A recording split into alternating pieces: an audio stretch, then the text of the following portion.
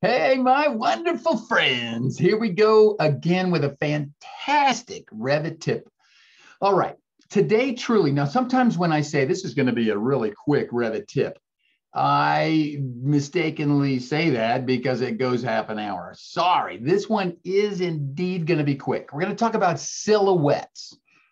This came up because one guy I was working with said his boss looked at the elevations of his drawing and they said, you know what? You can't tell what's close and what's far and what's going on.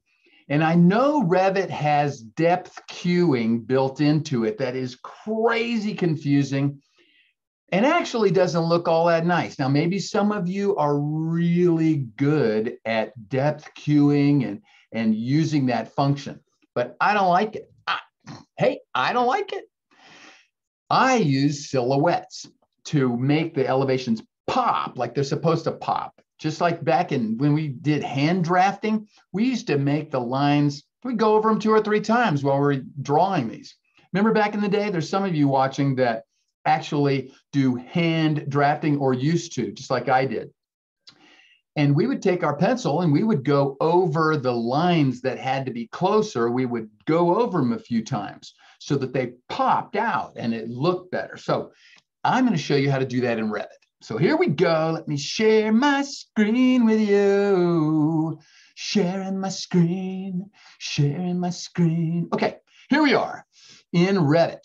Now let's just go to our, here's our little building. This happens in 3D also, but I'm going to show you in the elevations how it works first. So let's go like to the front of this building is my south elevation. And when I look at this thing, it's kind of wimpy. It's the line weights. Yes, I've gone into object styles and I've set things to different line weights, but it still doesn't pop. It just doesn't, bam, it's not just jumping out at me like it's supposed to.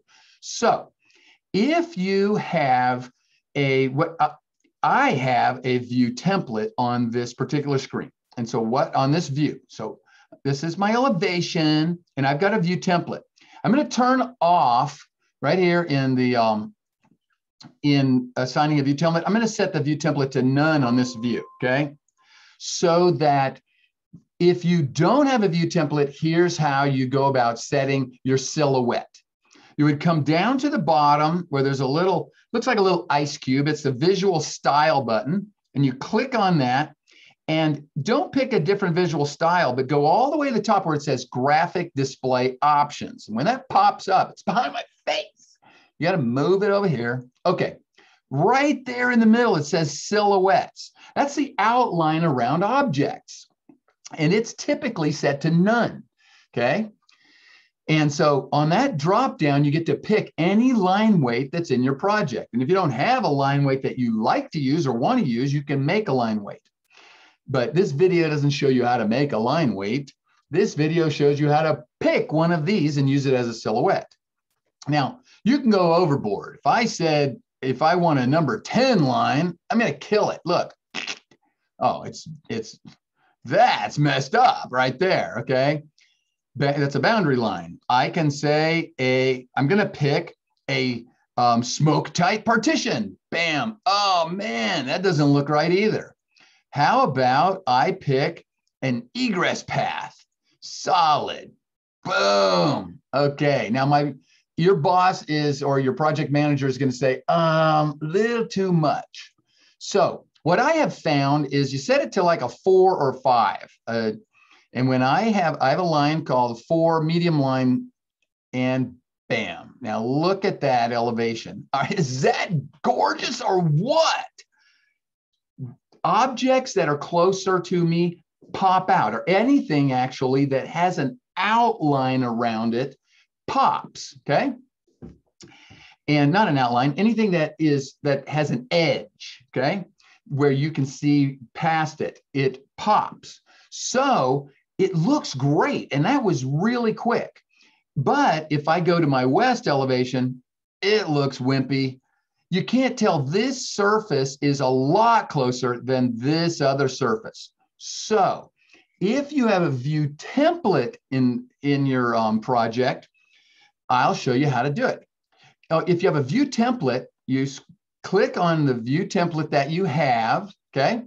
And right over here, you go to Model Display and click the Edit button. And what you're going to have is the same dialog box that you got before when you didn't have a view template.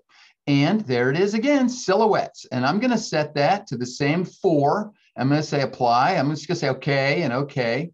And now every single elevation view that is using this view template is popping like this. You can see the hard outline around stuff, and it makes this visually a lot easier to see. Some people I've seen, they've clicked, like if you wanted this brick to fade off into the distance, you could click on that. If you want to, you can right click on it and you can say override the graphics of that object, and you can make that, you could either turn off the surface pattern if you want to, or make it lighter, or make that half tone. You can make that particular wall fade into the distance. See, I just went half tone, and look at how that one wall is just like, woo. But I don't usually do that. I just leave stuff alone so that I let the silhouettes take care of what I'm talking about. So if I go to my north elevation, look at that.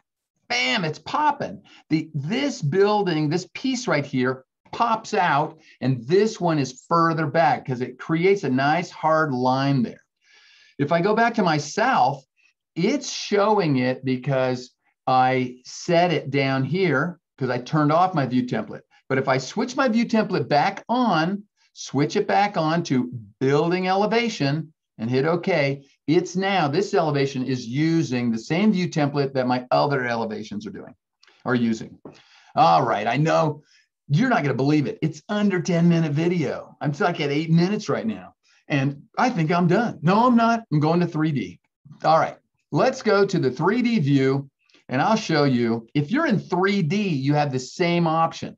This outline doesn't really pop all that well. It's not jumping out like it should in 3D. And I want the silhouettes even in 3D. It's the same thing. So I'm going to go to my view template that I have for this view. Model display, and it's set to none. So I'm going to bump it up. I'm going to give it the same. I'll give it a 5 and say, okay. And now look at that. Bam. It makes your 3D objects bounce. They pop out of the page so that you can see things a little bit better.